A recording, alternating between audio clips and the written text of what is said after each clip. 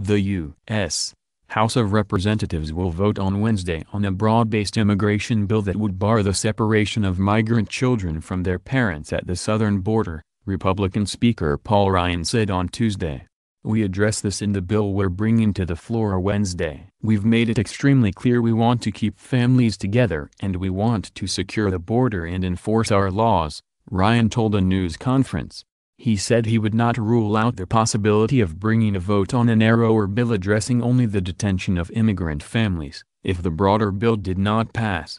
President Donald Trump has faced a global outcry over the separation of children from their parents at the U.S.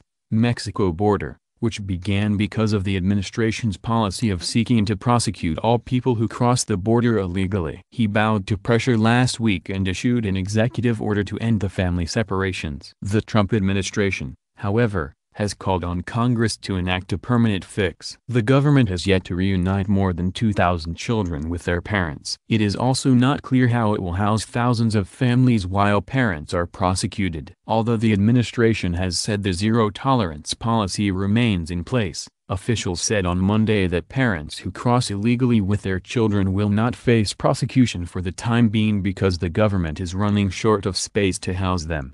Although Trump's fellow Republicans control both chambers in Congress, disagreements between moderates and conservatives in the party over immigration matters have hit prospects for a speedy legislative fix to the border crisis. A conservative-backed bill failed to pass the House last week. Ryan described the broader bill as one that sought to mend the broken immigration system by resolving the issue of young adults who were brought to the United States illegally as children, focusing on a merit-based immigration system, and securing U.S.